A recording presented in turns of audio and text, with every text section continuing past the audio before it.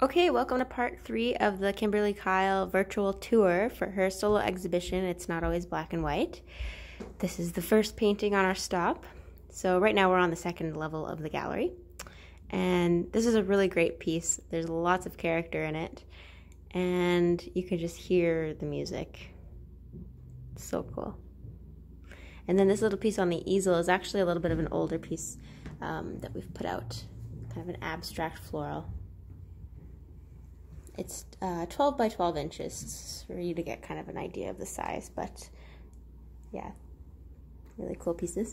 Okay, go over here. This is an awesome piece for, again, if you have those little walls where you want to add some interest, but it's not quite big enough for a lot of different kinds of artworks, but like a tall, skinny one like that, I could totally see that lighting up a hall or sitting on top of a staircase. Very nice. And then we're going to enter the alcove here. So here's sort of like a panned out view of that. This painting here is another kind of cocktail party scene, but a little bit of a different background, much more bold kind of colors all together. Don't try this at home. Just kidding. You can with your family if you're currently at home with them. But no parties for the near future, unless you have a painting of one.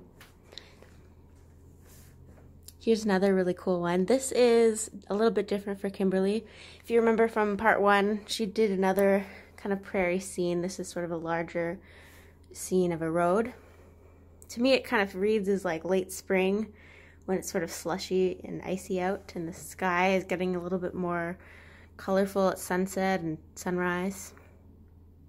So that's a really fun one. And then we have another big floral piece here in a vase. Ooh, floor is creaky. Also really nice in a float frame. Just kind of pops it off the wall, especially if you're going to put it on a white wall. It just sort of frames it. What do you know? And then we've got this piece here. This is a really cool one. To me, it kind of reminds me of when you're in a car driving really fast through kind of a forested area. And that's sort of the view that you get, really zooming by your window.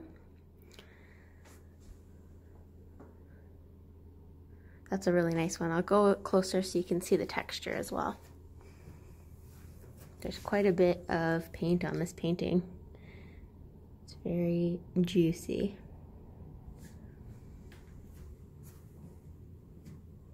Okay, so stay tuned for part 4 coming in a couple of days, and let us know if you have any questions. Okay, bye-bye.